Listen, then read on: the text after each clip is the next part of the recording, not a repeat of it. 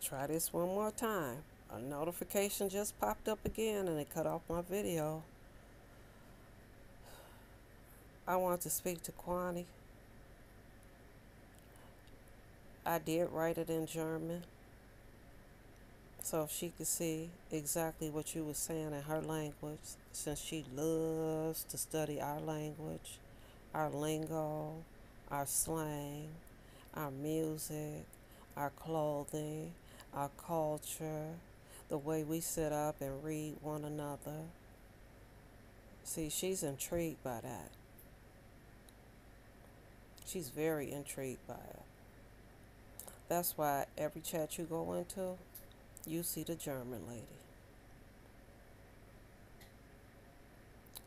We got to study them the same way they study us, down to the food that they eat, down to their history, down to when the Neanderthal was on the earth, when the first intelligent white man came about.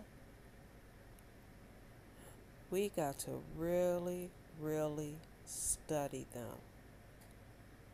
I have a book that states that black children are 75 years behind in education.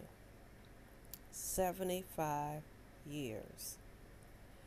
And I believe that that's true because during slavery, we were not allowed to read nor write. We have got to start picking up books, not only about them, but about ourselves. We've got to understand Sankofa. You cannot understand who you are until you understand where you came from. I'm still on my stance with ICE. I stood in Arizona and watched the rednecks get in their pickup trucks and drive to the fence and take their shotguns out and shoot women, men, and children that were trying to come here for a better life. That's what America is supposed to be all about. Not one person here in America is an original American. The Polish, the Irish, the Italian, the Greek, they all migrated here. For what? A better life. So if we're going to build a wall to keep the Mexicans out, then let's push out all the ones who immigrated here. Why are you singling out one race of people? Because nothing is going to change. Racism is still going to exist. It's just now you got rid of one race of people, so you can really focus on the ones you really want to get rid of. The Puerto Ricans don't like the Mexicans. The Mexicans don't like the Puerto Ricans. Divide and conquer. The blacks don't like the Mexicans because they taking our jobs. It's just a mess. The more people of color you have, the better chance you have of taking back what your people, my people, built, which is this beautiful state called America. If we build it, if our ancestors did it, it belongs to us. Why are we not taking it back? Why are we not preparing the youth in political science? I'm going to say that again. Why don't we have a political party of our own? Why don't we have lobbyists to go to Congress and lobby on our behalf? What's stopping us from doing that? You have people in the industry that are billionaires. Let's take Oprah for example. When she first came here, she was just your average black person with a little afro with Jerry curl in it. And the audience consisted of mainly blacks. We watched her faithfully until she became nationwide. And that audience slowly started becoming white. And all the black people were pushed to the back.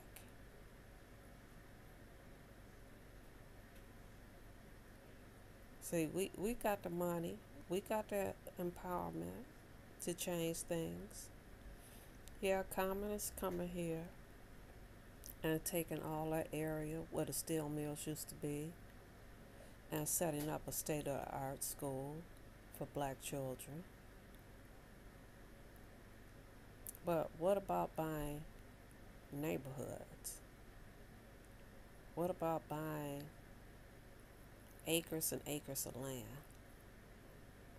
What about teaching agriculture?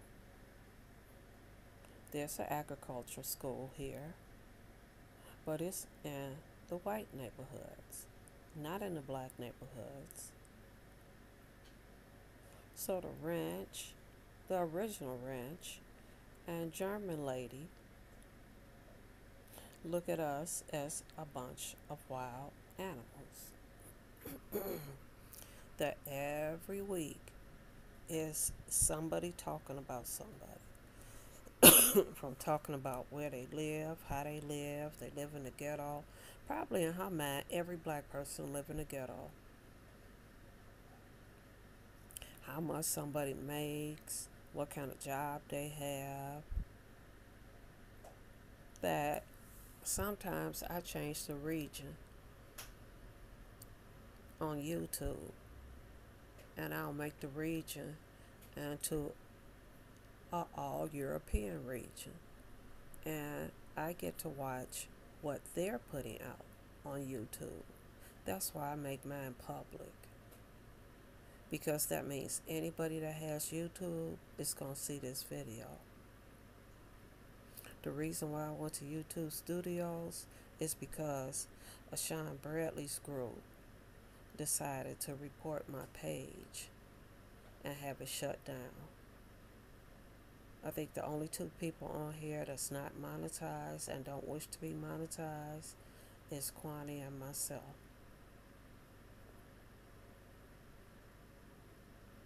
And I don't agree with Brother Jay when he says we are all Google employees. No. Anytime they take 33 and a third of your super chat, you are a Google slave. Anytime they can dictate when to take your channel down, you are a Google slave. You do not work for Google. I don't know where people get in their mind that they do. Because every job I had to put in a resume. I had to interview, maybe with the supervisor, then the manager, and then I had to wait on that phone call to see if I got a job. I took the little test because I felt if I made a legitimate YouTube page, that the way people cuss and scream and holler, my page wouldn't get shut down so fast. I didn't even watch the videos. The damn questions a 5-year-old could answer. That and it's multiple choice. That I answered all the questions correctly. That's why people can't leave comments in YouTube Studio. I never went beyond taking that little test and finding out how I can be monetized. I didn't care. But we've been studied real good. That's why they put all that junk food in our neighborhoods. They put all the liquor stores in our neighborhoods. I don't care how good or how bad a neighborhood is, you're going to find a Chinese restaurant. Over here, it's transitioning. The University of Chicago owns predominantly everything from the university all the way to 71st Street, and you can see a white student walking down the street, and not one black person will touch them, approach them, or say anything to them. But let me get out the car with my black brothers and sisters. Oh, I'm going to be harassed. They going to beg me for money. They going to follow me in the store. They going to sit outside by my car. If I had a top down, they damn near climbing in the car begging for money. Because they know our lives don't matter. That book, Alice in Wonderland, it used to be in the school system until they realized that it was a book about a little girl that took LSD. And she was sitting up hallucinating. And she was living in a world within a world, which is what we're doing. It's like SimCity. Download SimCity, the game. Play the game. You can make your own city. You can be your own governor, mayor. You can set the laws. You can decide on property taxes. You can budget. You can do all of that.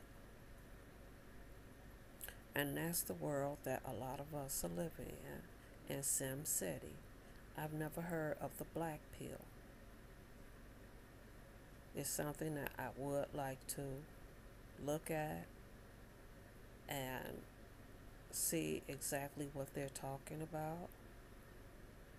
But this world you're living in now, you ain't seeing. You're not seeing what's happening. See, we had an alderman here, a female alderman, Dorothy Tillman, who built up the ghetto, which is now called Bronzeville, which has the Harold Washington Library. And when she found out that Chase Bank owned the most slaves and that they used the most slaves to build their banks, she made them do a public apology. And I bet you the majority of the people on here bank at Chase Bank.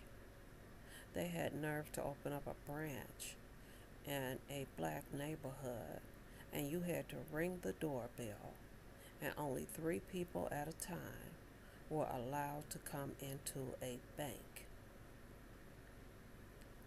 See, they were scared, but they wanted your money. And my sister happened to be there with her son to open up an account.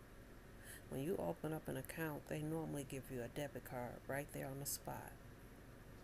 But because it was located in a black neighborhood, he was told that he couldn't get a debit card, that he had to wait. And just so happened, an alderman was in line behind my sister and heard the whole conversation. And that particular branch was blasted all in the Defender newspaper, along with my sister's picture and exactly what happened.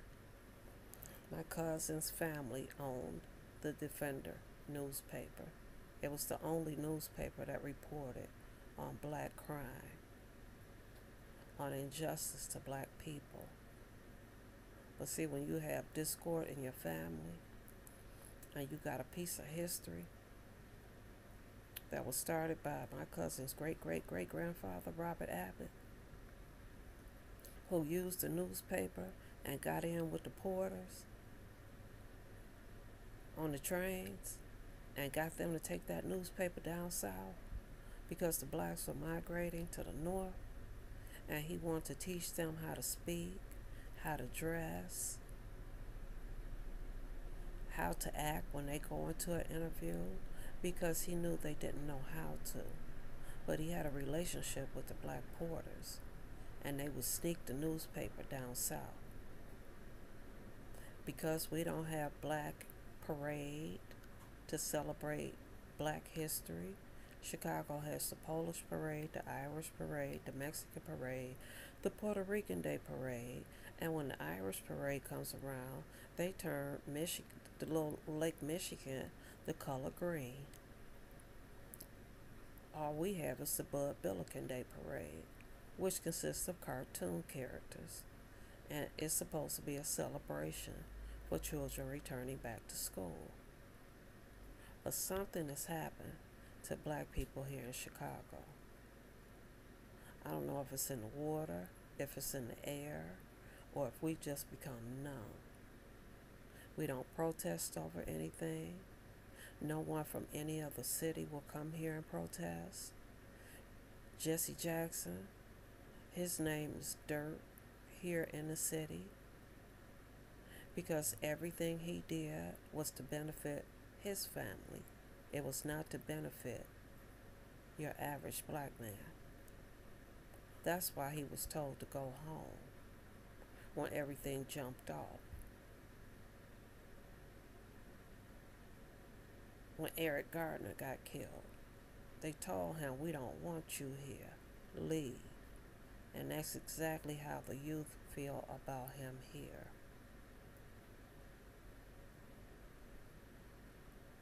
So yeah, you got your whites sitting in the bushes, illegally taping you all and setting up channels and playing it back in their countries and sitting up laughing and talking about us, making fun of us.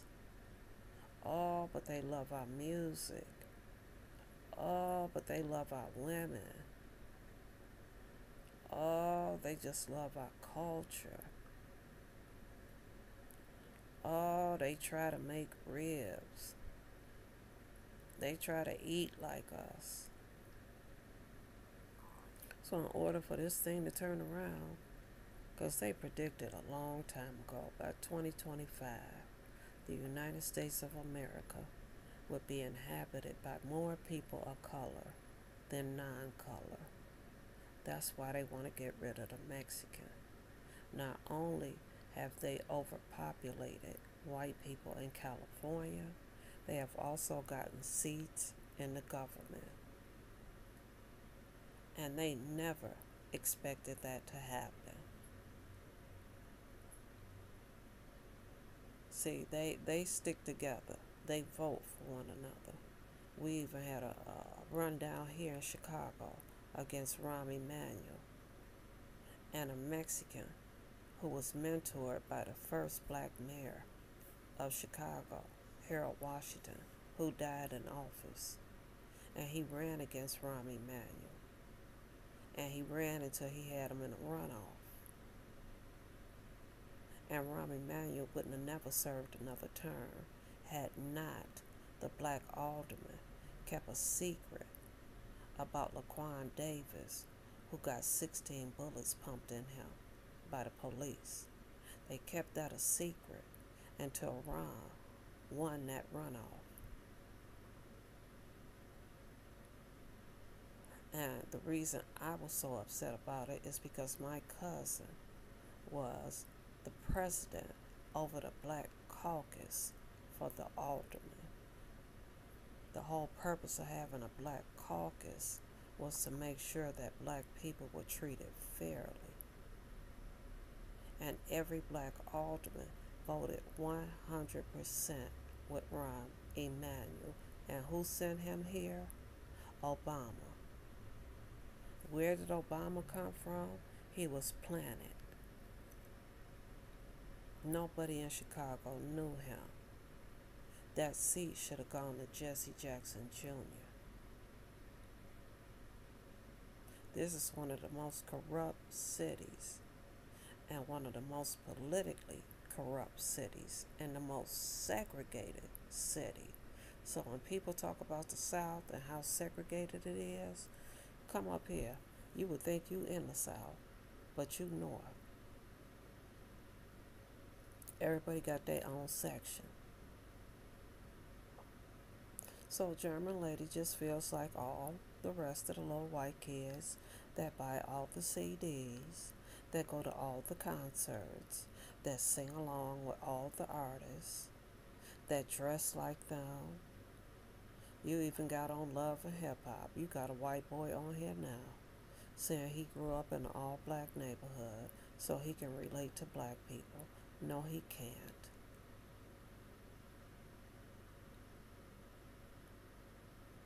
Pick up a book,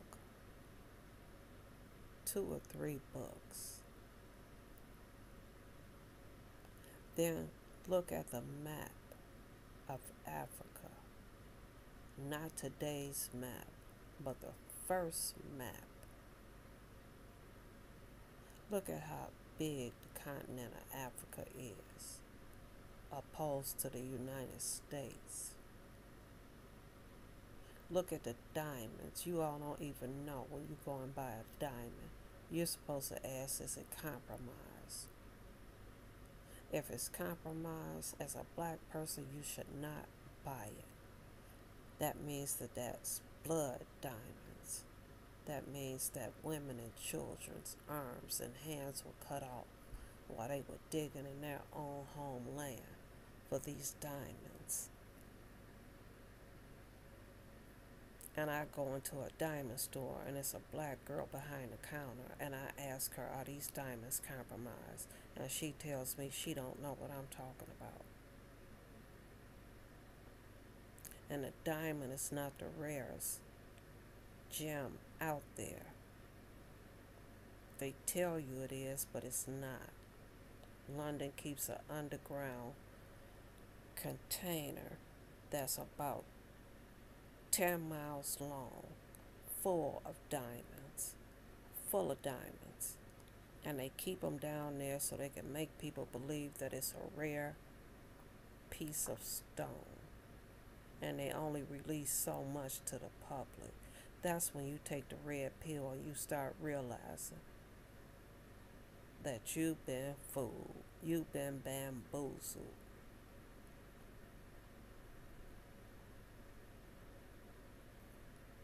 So, German lady, I put it in your language so you can fully understand. We are not a ghetto section. We are not Google employees. Google lets anyone that can answer questions that a third grader can answer have a channel. Google allows them to tear one another down. It's a form of genocide, of mental genocide, of hate, and they are allowing it to go on. They can stop it at any time they want to. They know what's going on, but they're letting it go on the same way they put guns on the street and they put drugs on the street. They know. And they promote it by putting recommendations so you can see the barrel, the bottom of the barrel, just on here screaming and hollering and cussing about another vlogger, and they call it content. And we fell for it like we fall for everything else. Now we can sit up and we can talk about racism, about colorism. We can get up off our ass and get up off of YouTube and go to Google and protest at Google about all the things that they're allowing in this sector. I've been in the white sector. Yeah, they have beef, but they don't hit below the belt like we do. They don't do the things that we do. They don't call CPS out on people. They don't destroy families like we do. They don't sit up and scream and holler. And if they do have beef with one another, it lasts for a day or two, and then they accept that person back and continue to back them.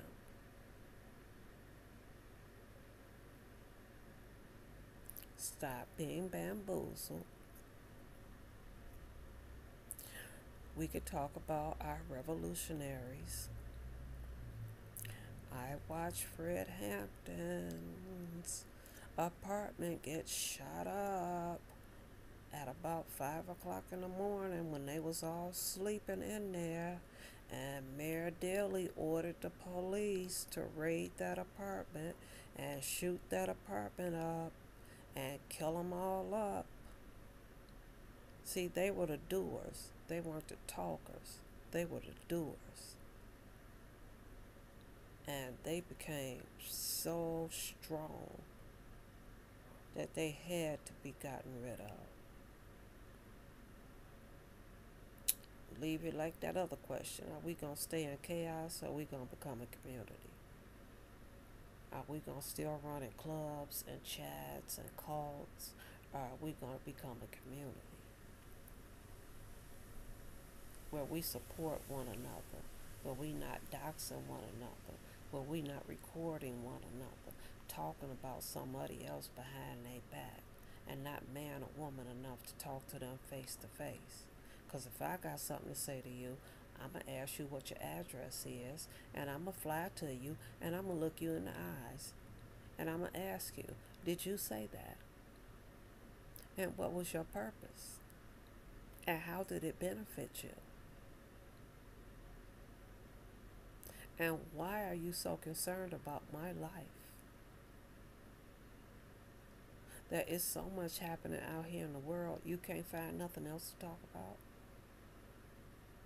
You can't talk about an 8-year-old that got shot in the head sitting up in the front room of his house watching TV. You can't talk about them driving on the expressway and shooting up cars. You can't talk about that Martin Luther King would work with the CIA.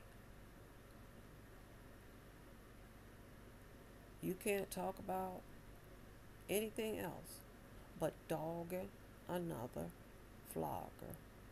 A hurt dog howls. Because if it don't mean nothing to you, it is not doing anything for your family, not contributing anything to your family, leave it alone.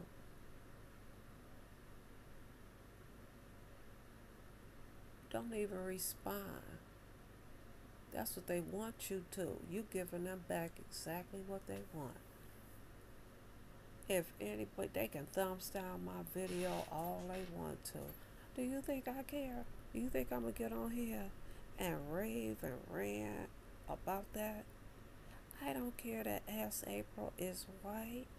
She's like that other white woman that wants to be black that they called out. She's got an inferiority complex. And I'm not a psychiatrist to sit up and dog her out because she doesn't like who she is. Just don't subscribe to her channel. Eventually she'll leave. Eventually German lady will leave. And those that like her and don't mind her sitting up studying them, that's on them. Find your lane, stay in your lane, Don't try to do a U-turn. Don't try to make a right turn or a left turn. Stay in your lane. Stay on point with what you're trying to get across. And enough people will start listening. And you may spark somebody's mind.